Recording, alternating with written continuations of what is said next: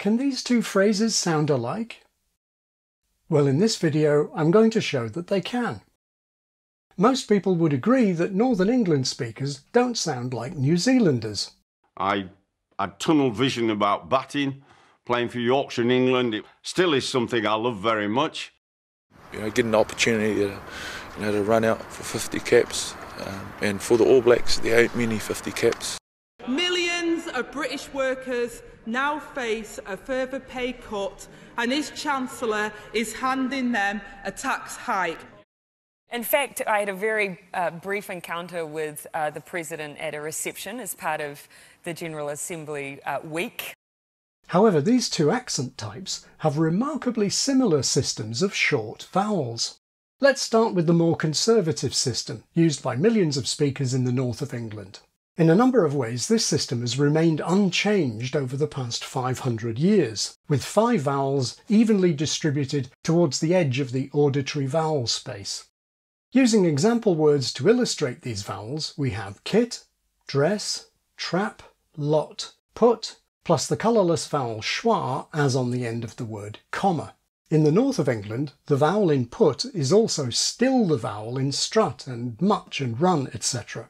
I say still because that's how it was before Shakespeare's time, and before words like strut and cup and run and much split off, creating a new vowel in the south.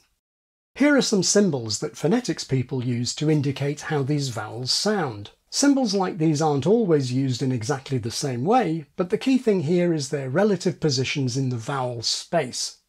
Now, outside the north of England, these vowels changed over the years in various ways depending on the region and the country. And as you might expect, if we travel all the way from the north of England to New Zealand, we find that the vowels changed a lot. Or did they?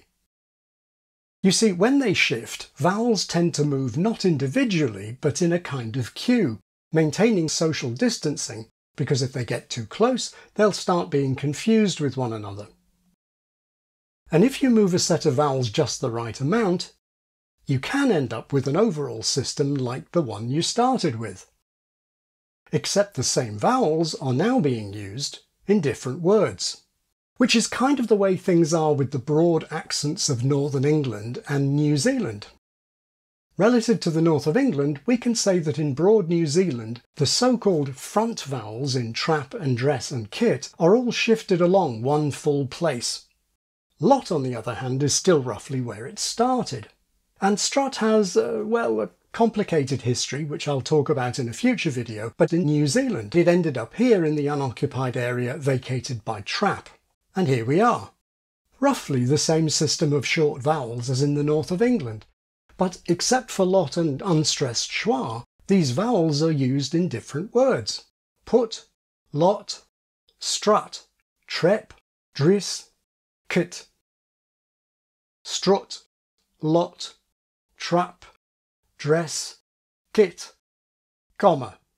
And that's why this transcription can correspond to this in the north of England and this in New Zealand.